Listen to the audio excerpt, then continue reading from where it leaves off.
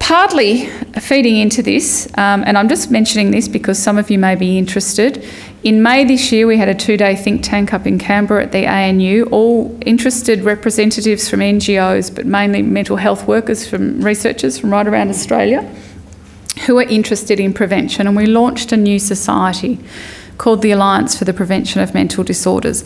And our aim is to support a population health approach to the prevention of mental disorders and promotion of emotional well-being. Because within the mental health sector, there is no prevention and promotion element to it. And we know that the data, the existing data, support the contention that prevention can be both effective and cost-effective, and the new data, such as what I've shown you today, really suggests that actually if we target these population-level risk factors, we actually may get some traction in the prevalence, because we know that depression accounts for the largest burden of disability across the globe. So people who are interested in that, they can look at the website or they can contact me. We also launched last year the International Society for Nutritional Psychiatry Research. We had our first meeting in Tokyo in June this year. We've got another meeting slated for April next year, beginning of April. But we're just getting a website built at the moment.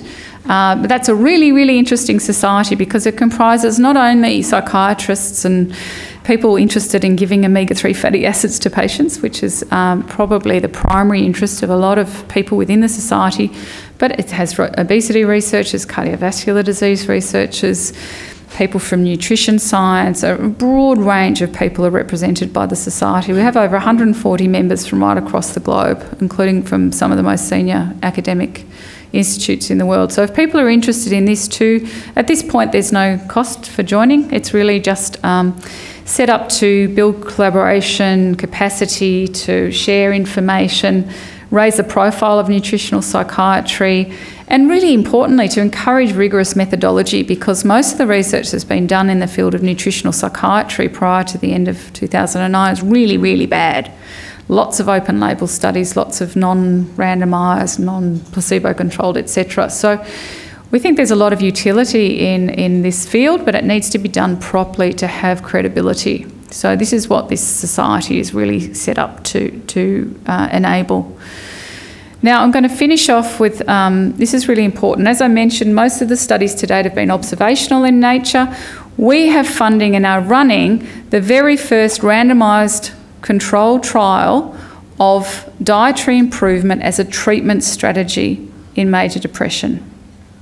So it's a randomised trial in that, participants are randomly assigned to receive either 3 months of individualised dietary counselling, feedback, education, etc. with clinical dietitians, or to the same schedule 3 months of social support with one-on-one with a befriending protocol.